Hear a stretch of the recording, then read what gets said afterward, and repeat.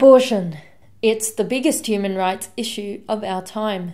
There are no other rights without the right to life. Young Catholic and pro-life supporter Beatrice Piat is part of a generation of young people hoping to stop the $1 million abortion industry. We know as Christians that to kill is wrong, and that God thinks that for us to kill is wrong. But what we also need to acknowledge is that to not stand up for people who are being killed, that's also wrong.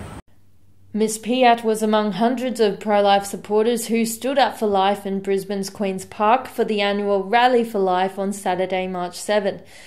The pro-life movement is attracting thousands of women and men who believe that life begins at conception. The movement has faced opposition from those who believe abortion should be a legal right for any woman who, for a number of reasons, wants to terminate her child. Not a chicken, a seed is not a tree, a fetus ain't a baby. Don't put that.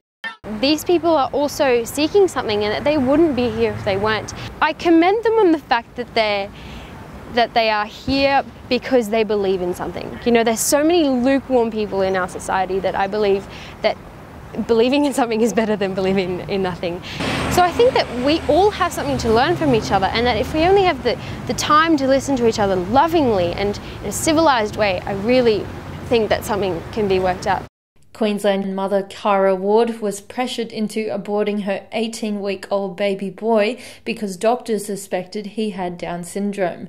And the doctor began to tell me that my son had echogenic foci, and his nuchal fold was measuring larger than it should, and that together with my age, that meant I had a 1 in 250 chance of having a child with Down syndrome.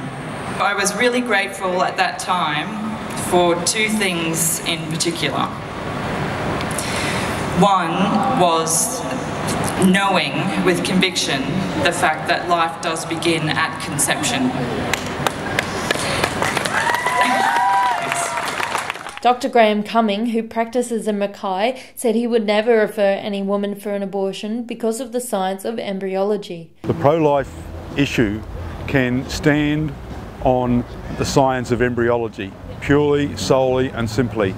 If you oppose the right to life of an unborn child, you simply do not understand the science. I have been in medical meetings where people have said that people such as myself should not be members of the profession if they're not willing to refer for an abortion. Victorian Member of Parliament Bernie Finn also made an appearance at the Rally for Life and said it was a national shame that Australia even offered abortions. It is a national shame that we have places, buildings that are there for one reason and one reason alone, and that is to kill babies. Could you ever have imagined that that would happen in Australia? Why isn't there the same outrage when 100,000 babies, human babies, are killed in this country every year?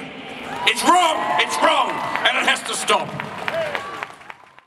I just think it's wonderful that we do have members of Parliament brave enough to stand up and actually support life.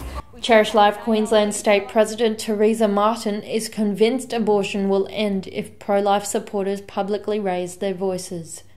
We need to be able to talk about this on the bus, sitting next to someone. Get out there, be vocal about it in a loving, respectful manner.